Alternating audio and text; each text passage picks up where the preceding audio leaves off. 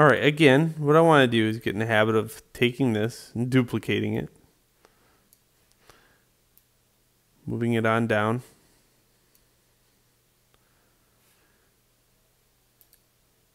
And my shorthand script, I could duplicate that by revealing in Finder and duplicating it.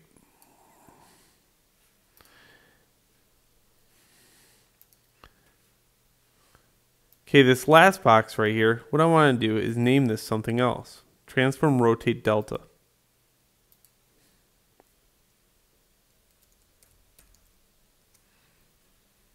The purpose of this whole exercise and stuff is to start getting you in the means of transforming these into a usable name, getting you acquainted with what is needed to keep this very organized, and just basic scripting 101. So don't get hung up on things too quickly is what I'm trying to tell you. You should step back and really take the time to learn some of this stuff before you go on to very complex things. So there's delta. So delta is a little different. Now it'll start introducing to what a variable is. If you don't know what a variable is, it's just a set number. And there's a variable that's a whole number. Let's say 1, 2, 3, 4, 5, 6. Those are integers. Okay? And if I wanted a float, that would be like 1.1, 2.8. Those are floats. And there's booleans, which are just on and off, ones and zeros or trues and false. Okay, so there's several other type of variables. We'll get into those later, but just know this is a basic variable, so we have to say var, and I'm going to label it speed, and it's going to turn orange. Don't be confused by that. There is a speed somewhere in Unity. We're not going to be using it, but sometimes you'll see those orange values pop up, and you're like, oh, I can't use speed because speed's already taken by the engine. That's incorrect. It's an integer. And for right now, I want to set it to 5. And I'm going to use a semicolon. Okay, so now I have this variable called speed. And I always put these up here because these variables handle throughout the whole entire script. If I put it within the function, it only handles within the function. So this is a broad variable. It handles, if I had 100 lines of code, it would handle all the way through 100 lines of code or through several functions.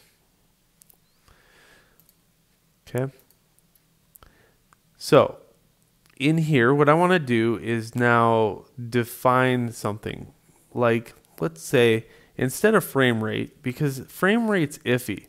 What if your friend that has a crappy computer plays this game, even though it's a weak game, it's called Rotate the Cube. If they play Rotate the Cube on their machine and it sucks, their version of the cube is going to be rotating a lot slower. It's going to lag because it's based on frame rate. Another thing is, let's say a lot of dynamics happen within your scene. The cubes will slow down because they're based upon frame rate.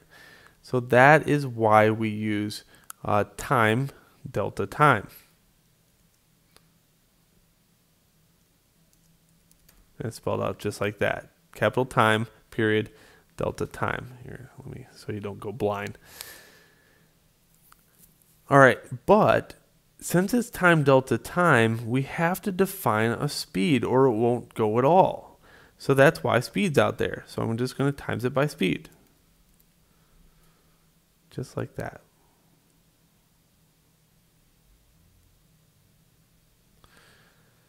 Okay, save that out and make sure that's attached to my new object, which is this one. I'm just going to get rid of this, remove this script, and go and mount my time delta time script down there. And you notice it's a variable, so it sits outside here. I can adjust it all I want without going into the script. That's a real nice feature within Unity. So everything in here, if you kind of look at everything, I mean, let's say this checkmark box. Okay, there's a term in there that says turn this on and off, and that's a script. These all have the ability to put check marks in based upon script. Everything in here is scriptable. Everything. Okay.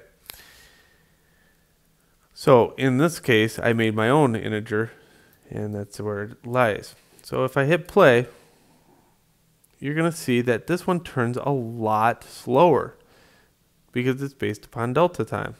So if you really want it to go a little bit faster, I would say, well, 20 times what that really is. We'll start spinning it. But here's the thing. It spins it very nice compared to these. And you can't slow delta time down at all with, I don't care how much dynamics you put into the scene. So it'll always spin at that rate. That's probably important if you're maybe like opening a door. You know, if I'm rotating a door open, I'd probably use time delta time, and I'd probably times it by like 1,000 so the door will slam open, which will cover a door code here in one of the later on projects. Probably like project, actually 3 probably. So this all leads somewhere. All right, now that we have delta time out of the way, let's look at a different way to affect rotation.